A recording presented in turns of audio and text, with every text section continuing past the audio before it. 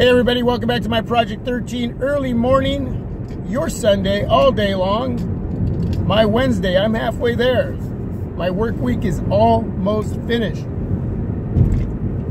As I take a drink of my coffee. Check it out. I want to talk a little bit about Bixby, remapping Bixby. Now, I first seen this on Jay Will's channel.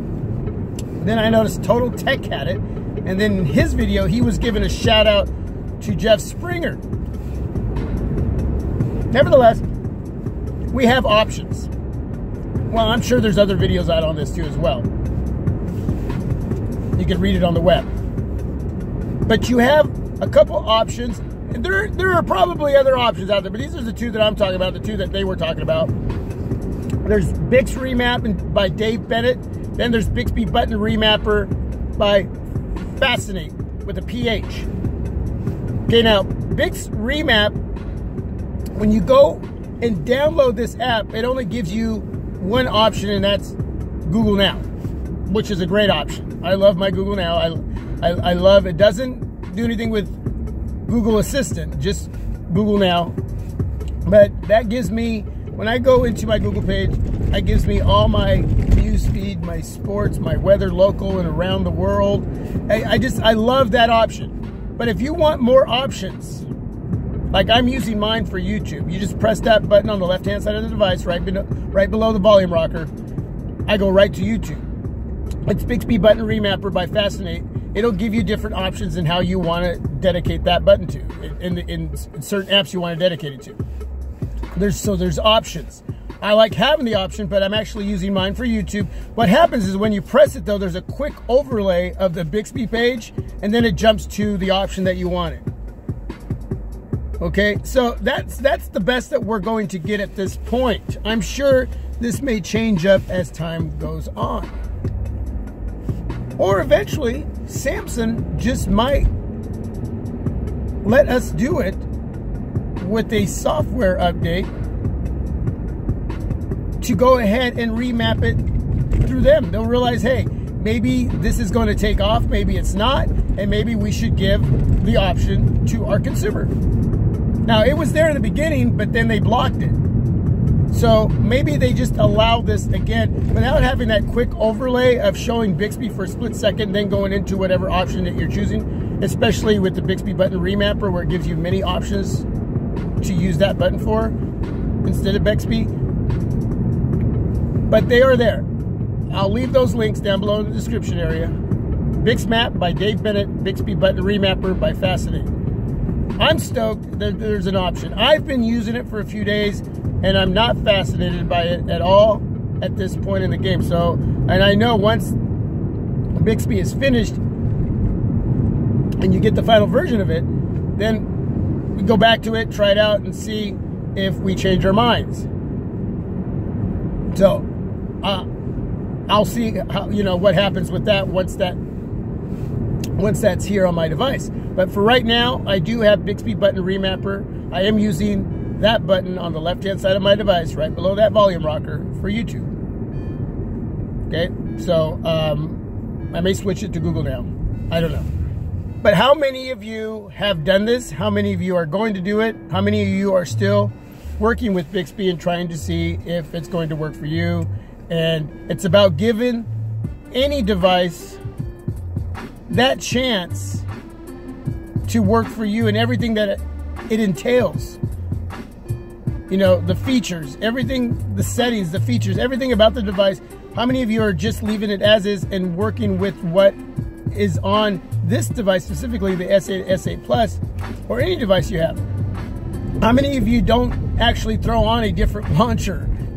Change up the icons. You change up everything because you just don't, but aesthetically the device is what it is, but everything that you're looking at looks different. It isn't what the device was intended to be visually in your hand while you're using it. We just don't dig the software, right? So the user interface is just not what we want. So we change it all up. So here we have an $850 device that I have, or a $750 device, and we're out changing areas on it already because we just don't like it or it's not finished. So, but again, it's Android. This is what we do with Android, right? We're going to change it up because we have the freedom to change it up. So that's what we do. So I'm just covering an area that's already been covered, as far as I know, from yesterday, maybe a couple days before. I haven't been paying a lot of attention to this whole remapping thing. Last night was the first time that I actually seen some videos on it, because I get really busy with work and family, and I try to catch as much as I can to do my homework. And once I seen this, I said, oh, cool, I got an option. I'm going to use it. And I like the option. Again, who knows? Maybe Samsung down the road will unblock what they've done with their device and allow us to just go ahead and do it. And it's a little bit more smoother without having that quick overlay of Bixby before it jumps into the app or option that we are choosing to use with that. But do you agree with this? Do you not agree with this? Have you done it? Let me know. I got the Samsung Galaxy S8 Plus, shooting this video 1080p 60 frames per second on the dash of my car, with that 10-minute limit that I do not like. What I need to know from you in this video is, have you seen any focus hunting? Have you seen any blurring for a period of time and then coming back into focus? Going out of focus, coming back into focus for a period of time. Not just focus. Focus hunting is one thing. It's like it's breathing, right? It's like it's locked onto something. It's trying to find its point there. Let me know. But the quality of what I'm seeing right now looks great. And that's not my issue that I talked about in my early morning vlog yesterday. The visuals, whether you're in 1080p 30 frames per second, 1080p 60 frames per second, or higher, is just gorgeous. It's just beautiful. It's that focus setting. It's that going out of blur for a period of time and then coming back. So let me know if that's been happening at all. In fact, I just noticed right now it happened.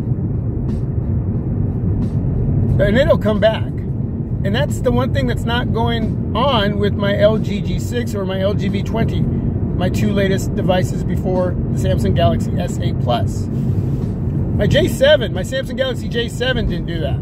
So I'm thinking this is just going to be a software issue that Samsung's going to have to take care of. And I'm sure they can fix it. But for me, it's annoying. It really is when I depend on my devices to give me the best quality of video when I'm creating content for all of you. I have to have that. It just has to be there. All right, everybody. That's all I wanted to talk about this morning. I hope you have a wonderful, beautiful day in whatever you do. Yeah, I just wanted to cover a little bit about Bixby. God bless. Have a great day. Let you listen to a little bit of music while I finish my travels.